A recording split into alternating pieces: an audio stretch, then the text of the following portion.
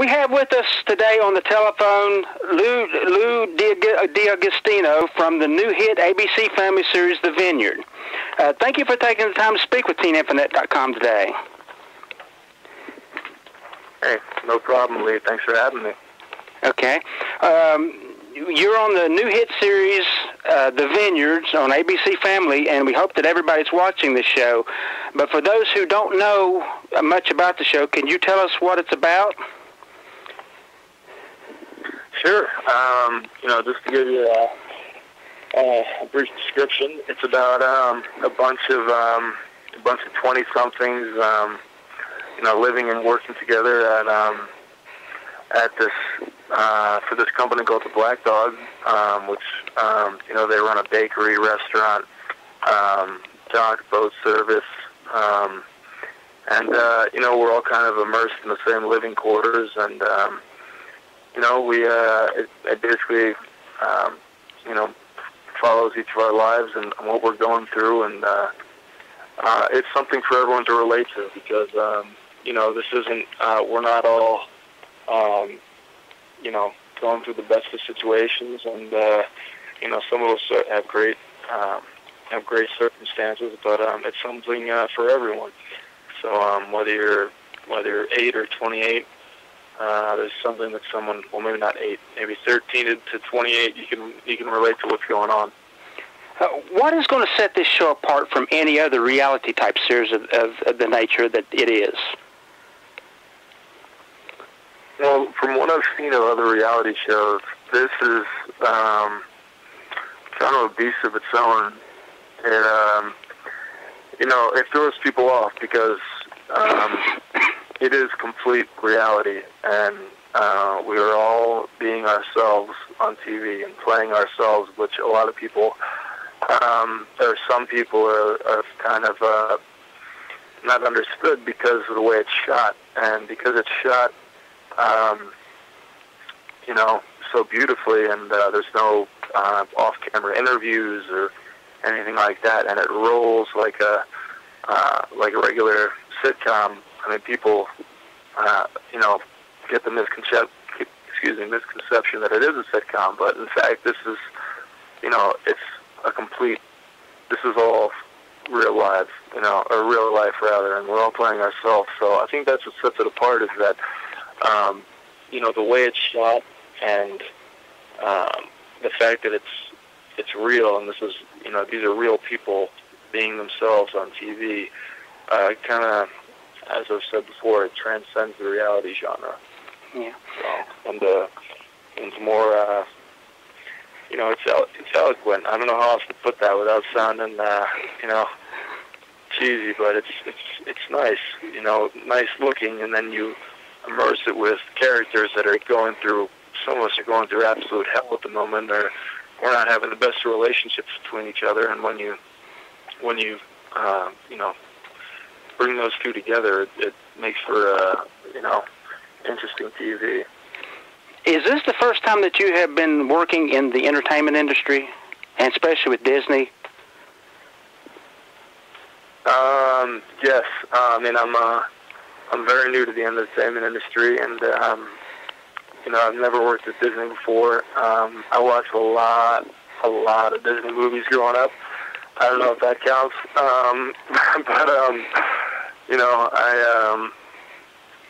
new to the entertainment industry, and that, besides making home movies with my friends, this is a pretty far cry than to what I'm used to, and it's awesome. I mean, it's been a great experience. Well, how did you get involved with the show? Kind of by chance. I was walking in Boston, and someone approached me and asked me if I was interested in being on a reality show. To which, if I could remember, I think at first I was like, I don't know. And I'm like, come on, give it a shot. And I gave it a shot, and it kind of, I went through the interview process, which, I never thought I would end up on a reality show, on any TV show rather. And have just been on one. It's something that, I mean, when you put your personal life on TV, it's something that you have to have a lot of trust in the people who are making it. And you know, when I first met Dave Broom and Brian Smith, the creators of the show, we hit it off right away. And you know, they're like, you know, just trust us. They're like, this isn't, you know, no matter, you know, what you do, just be yourself. And I promise this isn't going to look trashy. Like, we're going to make it look beautiful. And that's, you know, to their word. That's exactly what happened. So it's nice to have had them in my corner, and you know, I got to be myself on camera, which you know, after a couple of days you get used to. Yeah. Well, most reality shows are all about the drama, of course. But do you think that the camera accurately captures who you really are? Oh yes, without a doubt. I mean, I only know that because,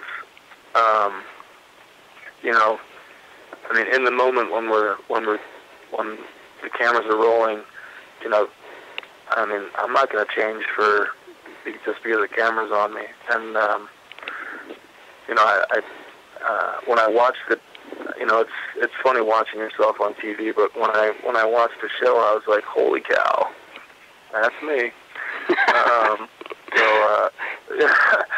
Yep. So no, I think it does a great job. I don't think I had to try too hard. I didn't have to try at all, actually. I just had to be myself, and you know, the people get what they see, and that's me. Are there things that films that the audience may never see, and how much input does the cast have over that? I'm sorry, say it again, Lee? I said, are there things that are filmed that the audience may never see, and how much input does the cast have over that? Well, the cast, I mean, we don't have, I mean, the only thing that we have to do is be ourselves, and that's, we have the easy job because, I mean, that's not hard at all. I mean, the hard part is, I mean, you know, for the people putting the show together, but from, you know, what I've seen of the show, I mean, what you see is what happened on the island for 8 weeks, and it's pretty riveting stuff. I mean, the first 3 episodes are just kind of, you know, episode 3 kind of gets into more of the drama, which you said people like to see, and that's from here on out, from episode 4 on, excuse me.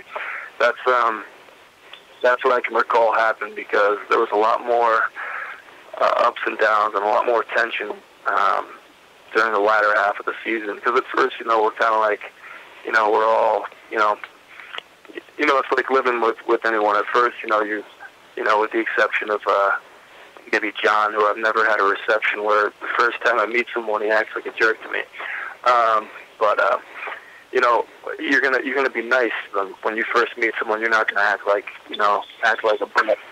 So, but then when you start to live with someone for 4 weeks, and then they start to get on your nerves, or you know, you start to, you know, you're like, God, I'm gonna kill you if like you like if you take another 30-minute shower and leave you with no hot water. Oh my! It's like, you know.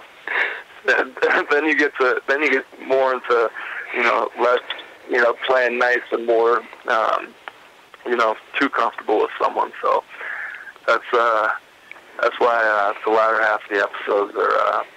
It's going to be a little amazing what you see. Since you've been on the show, have you been bitten by the entertainment bug and would like to pursue more options within the entertainment industry? Is that what they call it, the entertainment bug? Well, I definitely hope that, you know, that I get to, I hope that the cameras come back to Martha's Vineyard and we get to keep going, because there's a lot of, you know, loose ends that need to be tied up, and, you know, I love a lot of the people that I got to live with, and I hope they come. You know, a couple of them come back to the island, and you know, we keep doing what we're doing, because it was an amazing experience, and it's not something that I'd like to see end. Well, we wish you the best of luck with the Vineyard, and we hope to see more of you, and good luck with everything.